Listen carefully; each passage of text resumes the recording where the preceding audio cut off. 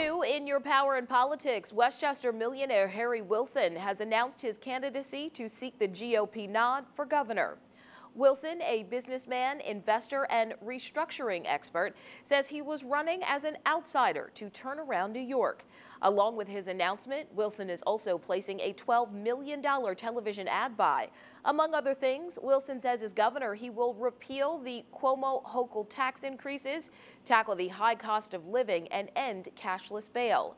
Wilson joins Long Island Congressman Lee Zeldin, former Westchester County Executive Rob Astorino, and Andrew Giuliani, son of the former New York City mayor, in seeking the nomination.